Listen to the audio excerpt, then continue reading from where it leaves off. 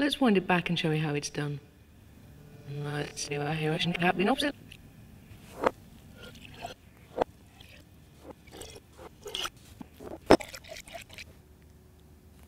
Now this jug appears to contain plain water, but you've probably already guessed that's not the case.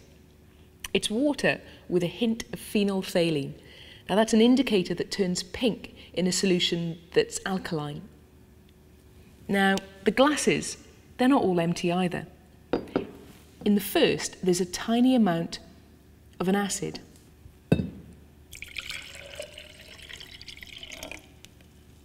So it stays clear. Now the second has a tiny amount of an alkali. So we get pink. The third glass doesn't have anything in it at all.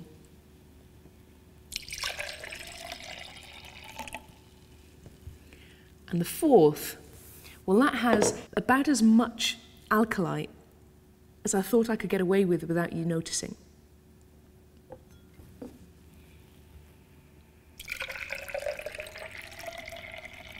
So that turns pink too. Let's see what happens when we pour it back into the jug. The first, an acid, stays clear. The second, the alkali, well, it's now mixed with the acid, so it becomes neutral, and it turns clear. The third, well, that's neutral too. But the fourth has just about enough alkali to turn the whole jug pink.